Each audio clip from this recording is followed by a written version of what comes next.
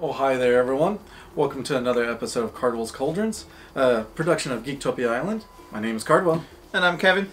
And here, I was debating back and forth what to do, because I wanted... So this is a black-white deck, just straight up. I was like, I kind of want to do Sunmare Control, because, you know, that's cute, gain life, get a bunch of things. I was like... But then I was like, all these vampires are pretty powerful, too. But then... I started playing MTG Arena. I was in the closed beta now. Well, the secret closed beta. Still in the closed beta. And I played an aggro version of Black White just for funs because of the quest. I was like, yeah, this seems pretty fun. And since this is the first week before the last week before pre-release of Dominaria, just like, why not go in with something quick and dirty, and then if you lose, whatever, next week you get all the amazing cards. Yeah. The deck is named Team Edward. Because as vampires and humans come together, and there ain't no werewolves in this party. There's not. No. Get them out of here. Nope. No. And they're vampires who get to stay in the daylight, right? Yeah. So there you go. It works. It works. It works. All right. All right. Let's get into Team Edward. Let's deal with this. Yeah. All right. So first off, we got the Grasping Scoundrel. Yep. 1 black. For a human pirate, 1/1. When he gets +1/+0 when he's attacking. Yep. So all your 1-drops are 2/1 here, or essentially do 2 damage if possible. That's pretty good. Because you just want to get there. Next one, of course, the vampire, Skymarcher Aspirant. 1-drop, 2/1. It has Ascend. If you get Ascend, you have flying, but you just want to drop it down. Yeah. It's dudes. Yep. Oh, this dude, he's got a soft spot. Yeah. I love cards like this. So 1 black, a Vicious Conquistador. He's a vampire soldier. When he attacks, each opponent loses 1 life. Yep. He's a 1/2. So in essence, you're dealing 2. Awesome. Just, yeah, I swing, you take 1, hopefully you're dead before then. There's another 1-drop, of course. I didn't put it in this deck, but it does the same thing. Whenever it's tapped, opponent loses 1 life, you gain 1 life. Well, it's a 1/1. And I kind of like Conquistador is 1/2, so I could block little small tokens and such. Especially if they go turn 1, little cat, lifelink cat. Yeah. Yours is like, okay, well, I can swing in, I don't care. I like it. Pretty good.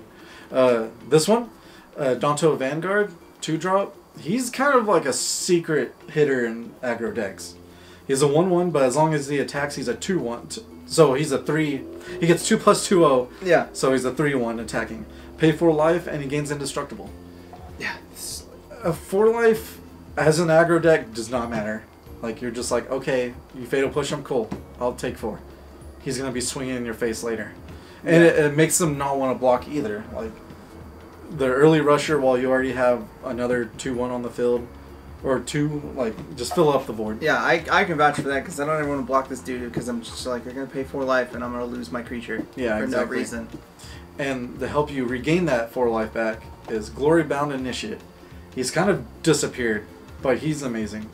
2-drop, 3/1. When you exile him, he becomes a 4/4 with lifelink. Cool. Thanks. Yeah, it's pretty good. Like, just swinging in and doing all the damage as you can. Yeah, 2 mana 4/3s. Yep. Yeah, 4/4. 4/4. Yeah. Yeah, all day. Last guy is a Glint-Sleeve Siphoner. Yep. 2 mana for a 2/1 menace. He's a human rogue, and when he enters the battlefield or attacks, add an energy. At the beginning of your upkeep, you can pay 2 energy. If you do, draw a card and lose a life. Now, at the moment, I did have the dwarf that produced energy as well on his swings, but I ran out of cards. So, Siphoner is just your card draw attacker. Like, yeah, you want to be aggro, you want to draw cards, Siphoner is the best bet. Like, it's just, and if she fuels herself, so you're good. Yeah, he's pretty good. Yeah. All right, we'll get to the spells here. Something while I was playing Arena, I realized Cartouche of Solidarity is extremely good for aggro. It's a 1 white enchant creature you control. Cartouche puts out a 1/1 dude out. Cool, thanks. Soldier with vigilance. And then your dude gets +1/+1 first strike. So yeah. Turn 1, you're like the 2/1 vampire. Turn 2, now it's a 3/2 first striker. I have another dude, and hopefully you drop another dude. It's definitely worth it. Or yeah. Or with that 2nd mana, you fatal push. That's what we have. It's just, if you play black, it's really good. Yeah, it's super good. It's super cheap, what you want to do and get through. Alright, go ahead. Now this one, is a combat trick. It's like, gotcha, a blowout card, if you will. Supernatural Stamina. 1 black, I always like this card. Instant. Your creature gets +2/+0 until in the turn. If your dude dies, you can bring it back tapped. So, turn 3 when they have their bigger dudes, they're like, okay, swing at me. I'm like, okay, I will. Like, you trade, you get your dude back, and it's just good. Yeah, it's pretty hot. Yeah.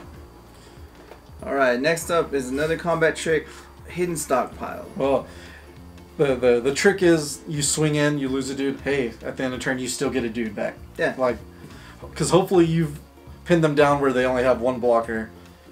So you're just like, okay, I don't care. Swing all out. They block the 1 dude. Hey, I get a dude back.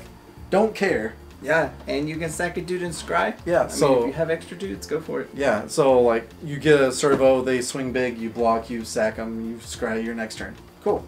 Don't even care. It's pretty hot. Yeah. Alright, Cardwell, what's your card? Pride of the Conquerors. If you're going wide, you play this card. There's no reason not to.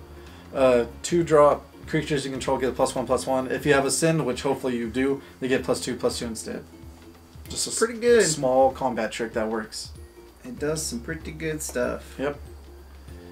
And last but not least, a great kill spell for early game, Moment of Craving. -2/-2 creatures. Because at first you want cheap kill spells. Mm-hmm. Even if they play a bigger dude, you swing in, they block, you trade in. Like, -2/-2 their dude, we'll trade. I don't care. And it gains you 2 life back so you can pay more life for the dude or... For the Siphoner, yeah. Or just, all kinds of stuff, so...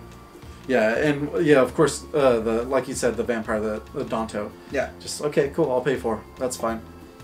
You know? Yeah. The lands, they're standard. 4 Concealed Courtyards, 4 Deadlands, because late game you want to weaken their dudes. Make them, you know, combat tricks. 5 Swamps, 9 Plains. Just simple. Yeah, just very simple mana base. 22 lands. I would almost go 20 lands, because nothing is above... In the main board, nothing's above 2 mana. So you could even go 20 lands, put some extra stuff in. Yeah. Because the Is It Pirates that we have has 20 lands, and it does very well. That's hardcore, but yeah, you could do it. Yeah. Alright, so sideboard, what do we got?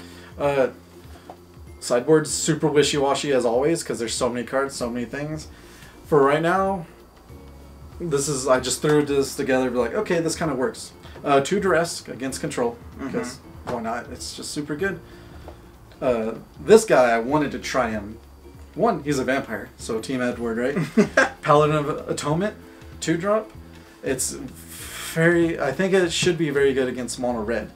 So whenever you lose, beginning of each upkeep, if you lost life the previous turn, put a 1/1 counter on him. If he dies, you gain life equal to its toughness.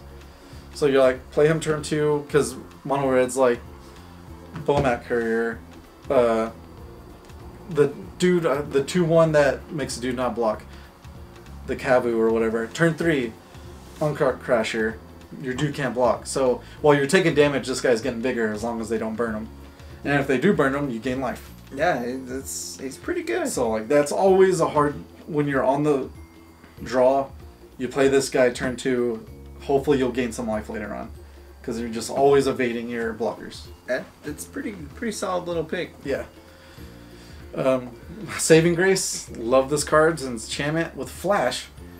Gives your dude +0/+3, but the best thing is that all damage this turn dealt to you or creatures, dealt to you or your creatures goes to this poor creature. So, Hour of Devastation, Sweltering Suns, just, it protects you against that. Yeah, and this card also allows you to go to swing hard. Yeah. You could go all out in one turn, just alpha strike, and then be like, this dude's dying. Yep, this one dude's dying while all the other block dudes kill your dudes, or even if you're blocking, you're like, okay, I'll stay to block. They swing out, you're like, okay, this dude's gonna die, but everything else can kill all your dudes. Yeah, I mean, you can use it offensively and defensively. That's cute. It's super cute. I just have 4 of the Kaisel Freebooter. He's just good. He's good against control. Mm-hmm. And he's a creature that helps you against control. That's why he's in there. I like it. Yeah. Then Vraska's Contempt. Because why not? It's super good. Yeah. if you don't have the money for it now, because I think it's like around 18 to 20 bucks. Of course, there's the white enchantments, cast out, Excellence Binding, that will take the spot immediately. Like, it does the same thing technically, even more. Gets rid of planeswalkers pretty much. Yeah, but the only thing this one has over it a little bit is because it exiles a creature or a planeswalker and you gain 2 life. And it's instant speed and 2 life gain. So you're gaining the life back that you're losing in the deck for doing other things to keep you going or make your dude stay alive. Exactly. So that's a pretty solid sideboard, and you can change it up depending on your meta around your town. Yeah. So that's a great thing. I like this little deck, man. It's quick, fast, and it's gonna get there. Yeah. You're dying or I'm dying. That's what it plays. Exactly. So if you're like, I don't want to really be here this Friday before Dominaria next set, just like put this together, swing all in, and go for it. Definitely looks fun. Yeah, it was very fun on MTG Arena. It won me a lot of games, actually. It was pretty fun. Alright. Well, as always, the deck list will be below. And with that, thank you for watching here at Geektopia Island. Be sure to like and comment on the video. And to get our latest and greatest, go ahead and hit the subscribe button as well. And to get notifications, there's also a little bell that you can hit.